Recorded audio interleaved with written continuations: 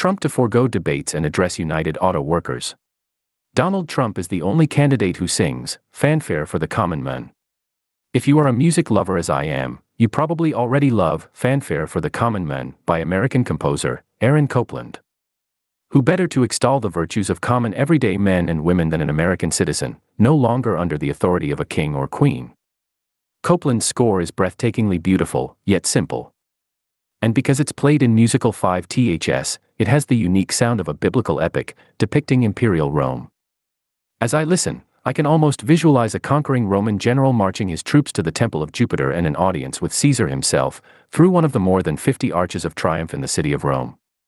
These arches were so important that Napoleon commissioned an Arch of Triumph to be built in Paris to commemorate his triumphs and conquests. So, it is ironic that this musical fanfare of trumpets and brass instruments is dedicated not to a king or emperor, but rather to the common man, who no less than kings and queens, is made in the image of God.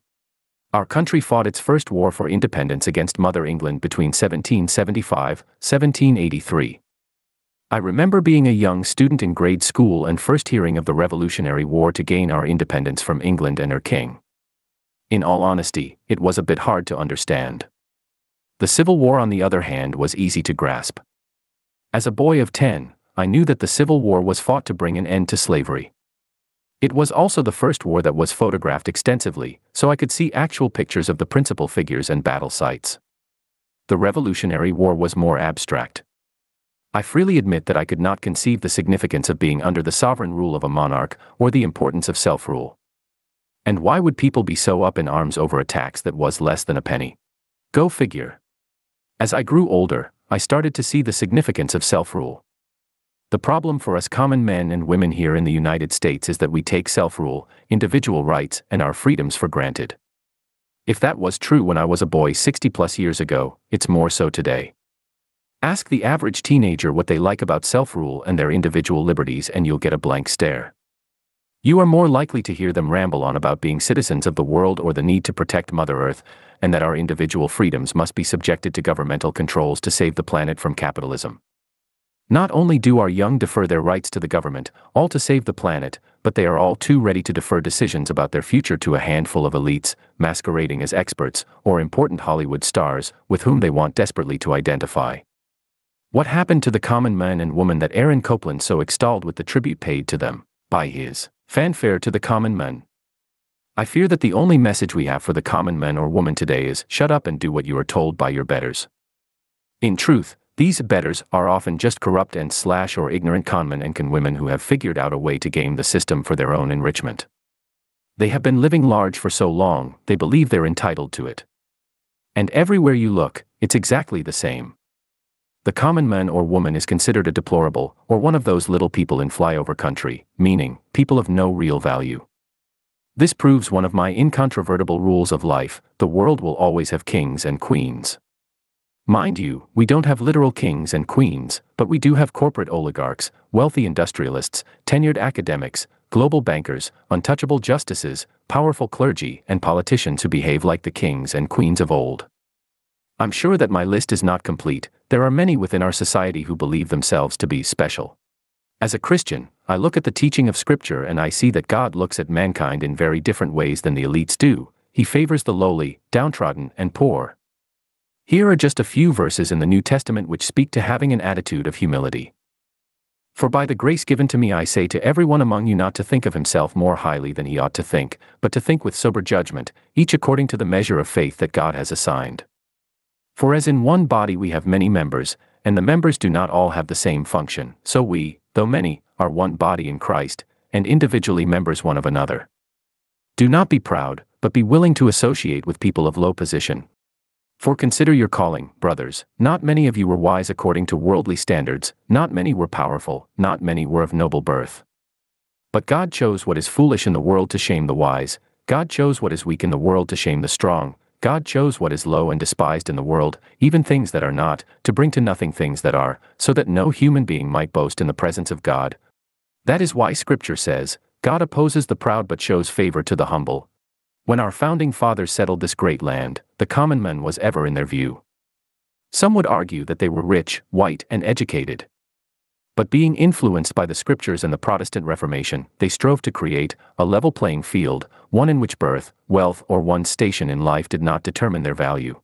So their mission was to create a just system where we hold these truths to be self-evident, that all men are created equal, that they are endowed by their Creator with certain unalienable rights, that among these are life, liberty, and the pursuit of happiness, preamble to the Declaration of Independence.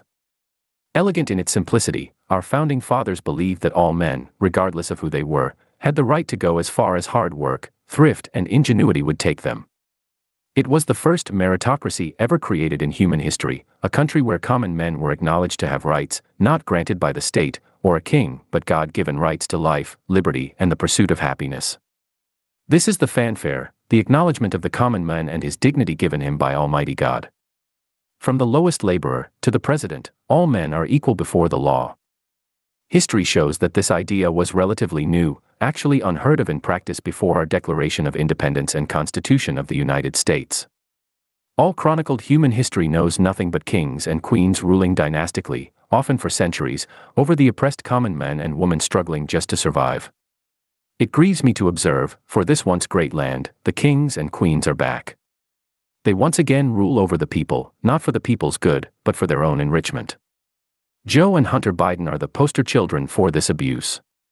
But it doesn't stop there, it's in the halls of Congress and in our state capitals. It's in our corporations and tax-free non-government agencies, schools, and banks. And sadly, it's in our churches as well. For centuries, a clergy system in Europe shackled the people of God to a corrupt church where priestcraft and selling salvation was the rule.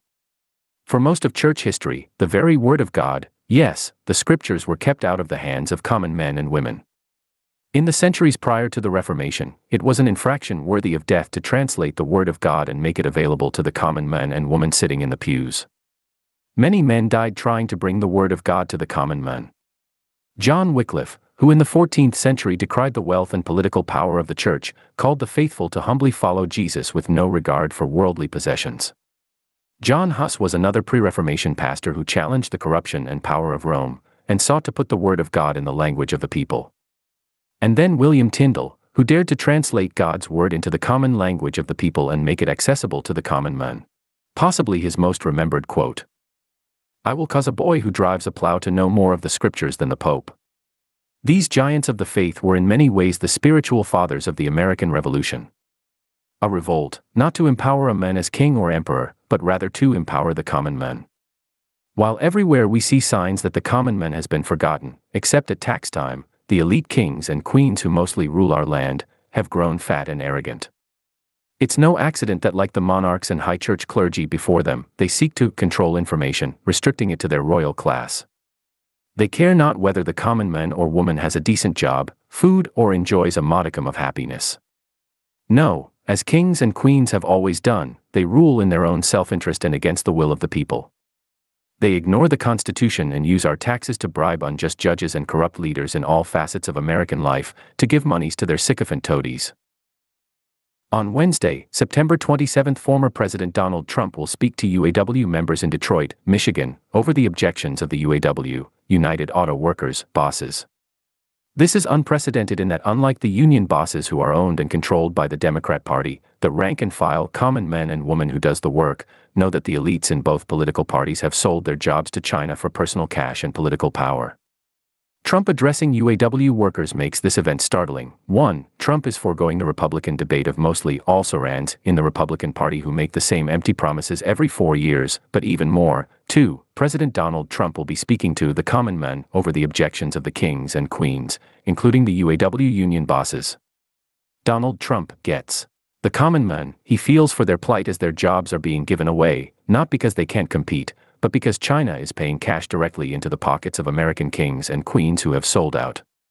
Trump doesn't just talk, he has actually done things to once again hail the common man's and woman's dignity in the sight of God. I don't believe Donald Trump is a musician, but somehow, he has mastered playing Aaron Copland's beautiful fanfare to the common man. And he's playing it loud enough for everyone to hear. When Trump says, "Make America Great Again," he's just doing his own rendition of fanfare to the common man. Soli Deo Gloria.